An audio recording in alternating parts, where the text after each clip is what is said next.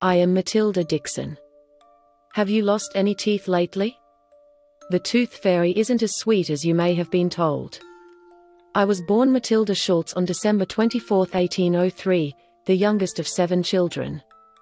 My life took a difficult turn when my father left the family just 1 week after my birth. As a result, my mother and older siblings struggled to make ends meet by taking on any menial jobs they could find. However, everything changed when I met the dashing young sailor named Sonny Dixon. Sonny, on leave from his month-long sea voyage, frequented the bakery where I worked.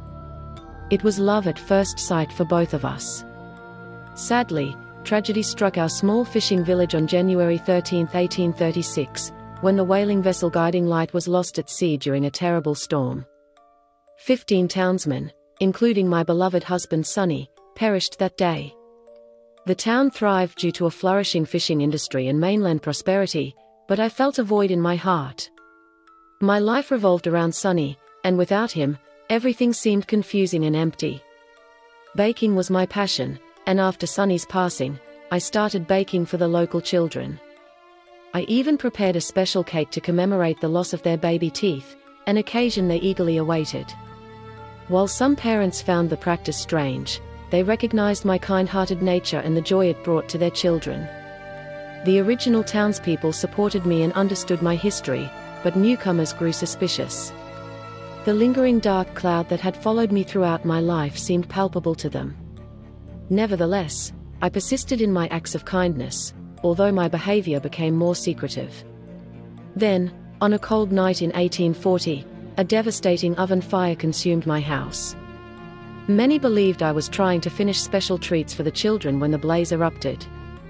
By the time the town rushed to my aid, the fire had been extinguished. However, I refused to open the door or seek assistance. This event changed everything for both me and the town. I secluded myself during the day and prohibited the children from visiting. The townspeople started viewing me with increased skepticism. Although I no longer baked for the children openly, I continued to exchange gifts for their lost teeth.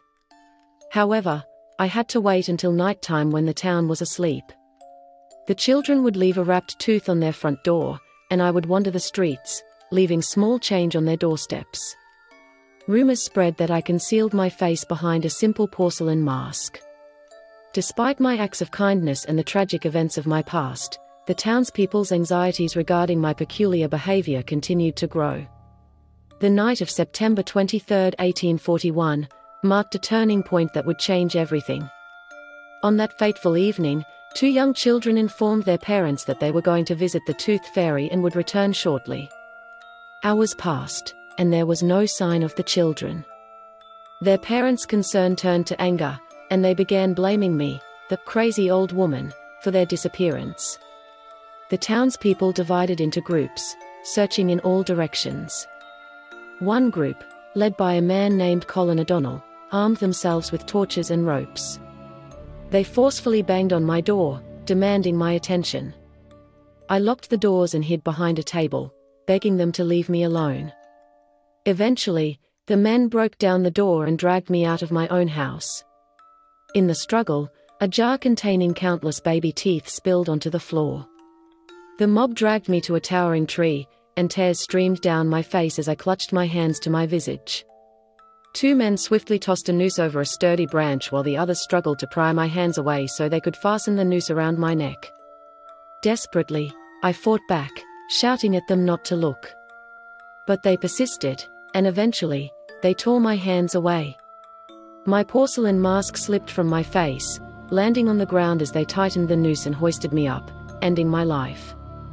In those terrifying moments, the townspeople stood motionless, witnessing the lifeless body of Matilda Dixon swaying in the breeze, her white gown billowing. Then, the crowd slowly parted, revealing the 2 missing children everyone had been searching for. The leader of the lynch mob's eyes widened in shock, and he hurriedly cut me down.